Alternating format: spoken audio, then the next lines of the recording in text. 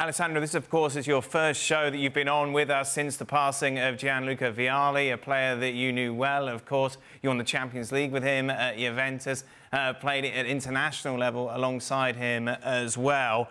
I just want you to have the platform just to share some memories that you have of playing with Luca. Well, it's so sad what happened to Luca, you know, and to be honest, it's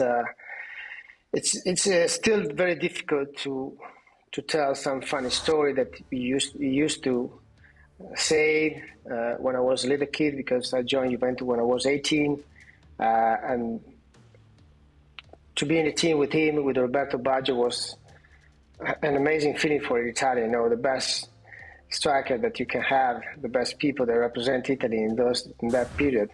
And, you know, having Luca all the time on my side, you know, and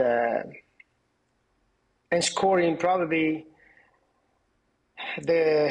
winning the game that, you know, changed our year at Juve when we won against Fiorentina. And, you know, I was always happy to remember my goal the last minute, but because we won 3-2 and we were down 2-0, but the other two goals were made by Luca, and Luca was truly a captain for us inside and outside the field.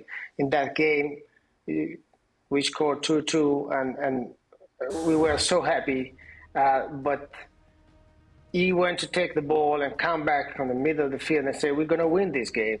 And we will follow him, you know, because of his way to participate inside the team. He was to involve the players, even me that was, you know, literally 18, 19, the youngest on the team. So, and was truly blessed for me, you know, be with him, you know, and still considering him my captain and our captain. And of course, the way that he faced this period was incredible, with so much strength and joy in the meantime, that it's something that was really shocked me in a very positive way, because, you know, when you have that kind of disease, you know that you don't have a lot of chances, you know.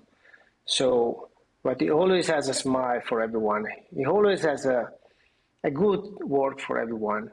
And what he did with the national team in Euro 2020 was some kind of connection with the sky, with the world of football in Italy, what it means for us as Italians, and you know, it's a big loss for everybody. Is a huge loss. Alessandro, I appreciate it. I appreciate it a lot. Thank you very much for speaking so honestly and from the heart about Luca Vialli, who of course passed away this month as he lost his battle with cancer at the age of 58. Well, thank you very much for watching ESPN on YouTube. For more sports highlights and analysis, be sure to download the ESPN app. And for live streaming, premium content, and let's not forget as well, ESPN FC 7 days a week. Subscribe to ESPN+.